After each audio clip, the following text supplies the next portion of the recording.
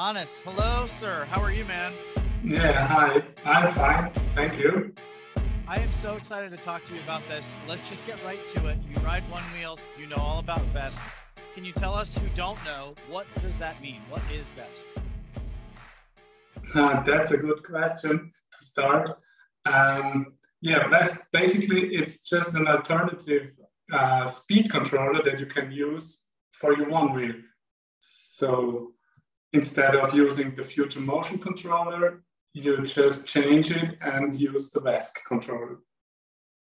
Interesting. So you're basically making like a zombie board.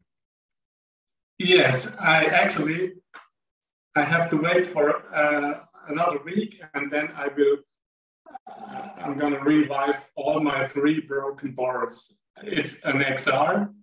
I have it here, and the Plus, and I'm getting now the Pint that I broke. So I will have all 3 back. And you can do Vesc with all 3 of those types of boards? Yes. Okay, so what is this going to cost me and why would I do it? Yeah, I mean, I don't know why you have to do it. No, I mean, for our listeners, why does it improve the board? Like, sell me on it. What why would I do it? I mean, I didn't start with Vesc because I wanted to improve my board. I just wanted to have an alternative to have not to have only broken boards, and I wanted to have some boards running again. So that was my main reason to get started with this. And I got told that the Vesc controller is more stable and that it wouldn't break that fast. And now I'm having this one here, my first board that I converted to Vesc. It's in November, it will be 1 year that I was riding this, and I did a lot of stuff, a lot of tricks, and it didn't break so far. And I broke 5 boards before in 18 months. What are you riding that you're breaking 5 boards? What's going on, man? What are you doing over there? Yeah, I had to learn the lesson again and again. Always when I built up enough confidence and I was going back to the skate park, and I was riding harder and harder because I thought now I fixed it perfectly, a lot of glue on it, a hot glue on everything on the plugs, and yeah, it broke again.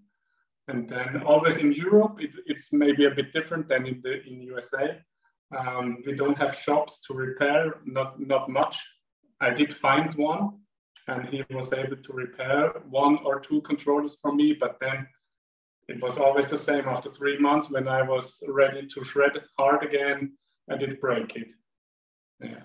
And so the Vesc controller has lasted, it hasn't broken, and you put it through the same amount of testing?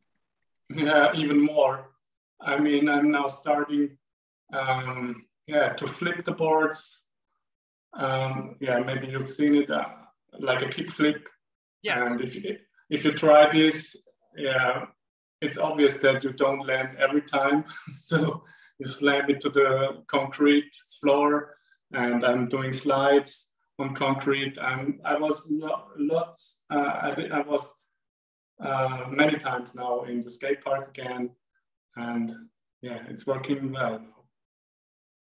So is the controller in the front or in the back for us noobs?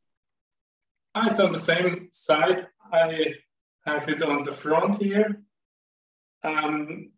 Basically you can really there are options now that you get a complete controller box and you only have to swap it with the future motion controller. So is this hard to do? Is this what kind of knowledge do I need to do if I'm somebody sitting at home saying, cool, I want to do that. I'd like a more stable controller, but I don't know anything. Yeah. What tools would I need and what kind of instructions come with it, if any?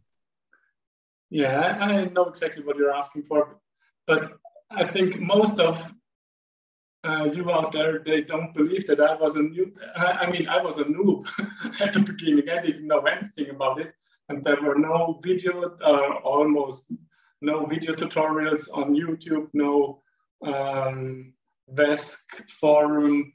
to read about it. And I had one guy, the guy who made me the controller, it's Victor from Custom Wheel, and he built me the controller, and it was for me ready just for plug and play. Like they sell it now at Makers PV, they sell some plug and play controllers. And then I just made a tutorial about this because I started doing tutorials for everybody to understand it, that it is not really, you don't have to be an engineer or a technique master genius, I don't know.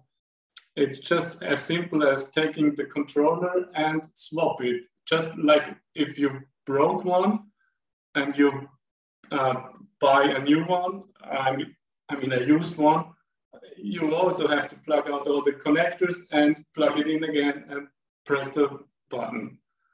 So if you take the plug and play option, it's like that. But you can also build it yourself, and then maybe it's a little bit harder. Yeah, so far. So good, Vesc, yeah. What does Vesc stand for? Is that the name of the company that's making these? Yeah, it's ESC is basically the electric speed controller, and the V at the beginning is because it's from Benjamin Vedder.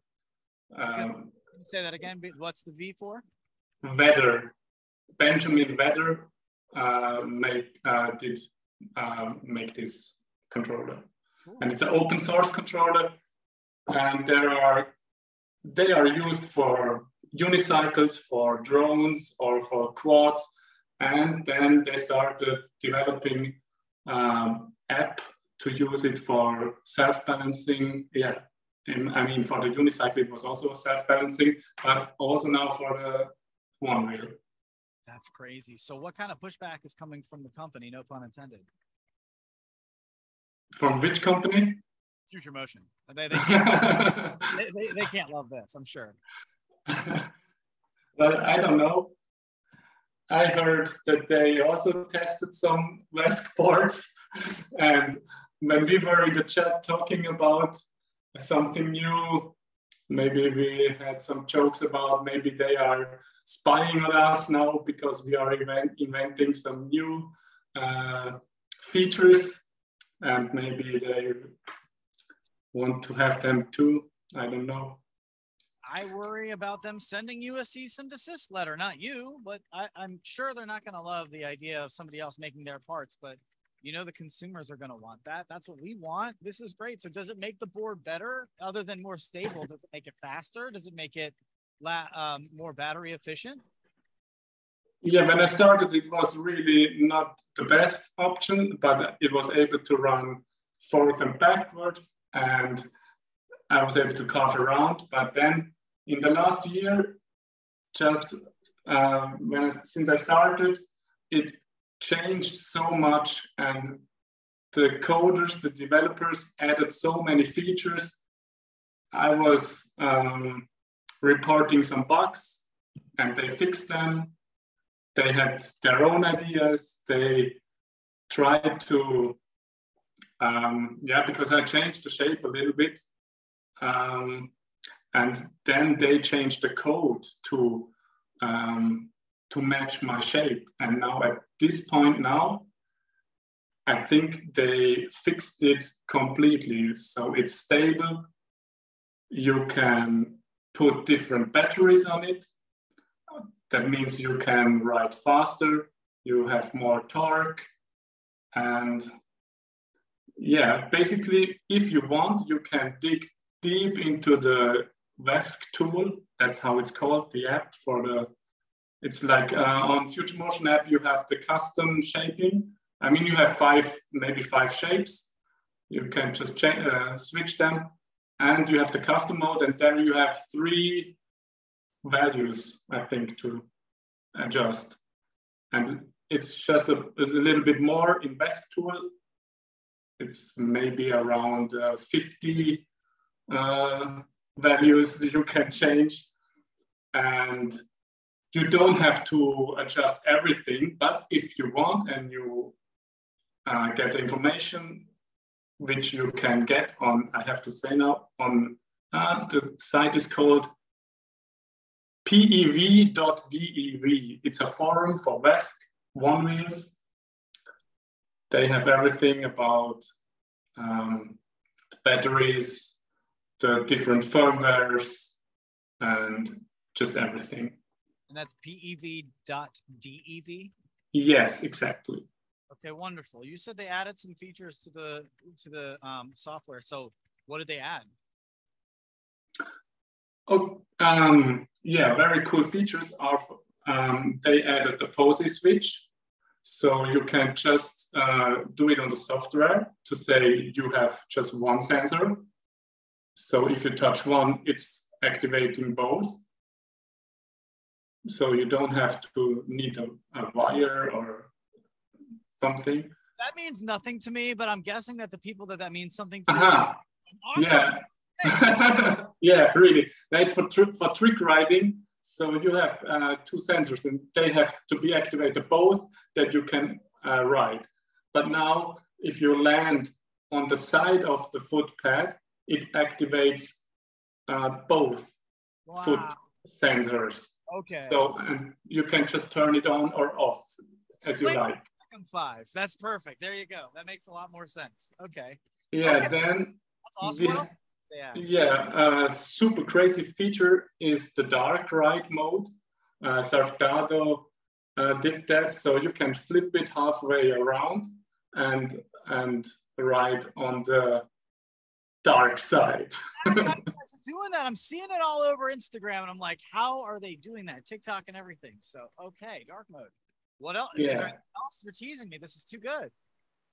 Yeah, and also the dark mode is also made safe because they have added the feature of the simple stop. So because the sensors are just still activated, but if you go backwards, it will stop. And the battery is always on the back side and it is heavier, so the tail will drop and it will stop. So it's not ghosting. Interesting. Yeah. Stuff through. This is amazing. So, and yeah, another feature is adaptive torque response. That's now it's getting complicated, but it's like if you approach a hill and it's a steeper incline, the nose will adjust its angle, set point to that you can still push down the nose more to get up. So are you saying that the level point instead of like yes, like the level point will change? So now this is I can oh, that's so good, dude. Are you serious? Yeah, I mean you do it for 5 up to 10 degrees, not more, because you can't ride up like this. but just it stays parallel to the floor. If you go downhill, you have more tail clearance, and if you go uphill, you have more nose clearance. And this does this like at all times. It does. You don't have to activate it. It's just going to do that when you hit a incline or decline. No, you have you can adjust the strength of it. I mean, you can set it to 0. It doesn't do it. No, I meant like when you're riding. If I get to a hill, I don't have to activate this in the app. It's gonna recognize the hill and do this automatically. Yes. Oh, that's so good. So good. Oh, Hannes, thank you. Where are you joining us from, man? Where do you live? I'm living in the heart of Europe. It's the smallest country, one of the smallest in the world. It's called Liechtenstein. Liechtenstein. Okay, wonderful. Well, hello from over. I know the time difference was about 6 hours, so I'm like, where are you calling me from? Okay, all right. Well, thank you for your time, dude. What else do I need to know? What are we leaving out? Is there anything you want our friends to know about this? How much does it cost? How about that? Actually, the controller is, they sell it at Makers PV. They sell the complete box for $700. And I think if you only buy the parts, it's about $500, $450, something like that. Okay. And you said where can they get that? You said something about Makers PEV? Yes, Makers PEV. Is that MAKERSPEV.com or what? No, makers.pev. Makers.pev. And the other one where we can find information is pev.dev. Yes. And then the shop for the rest of the world to get it is customwheel.shop. Customwheel.shop. So if we're in the US, where would we go? Yeah, you have to go to makers.pev. That's for the US. And then it's the US. And yeah, there are good tutorials from Surfdado on YouTube. And he's one of the developers. Okay, good. I want to shout him out. Give him some love.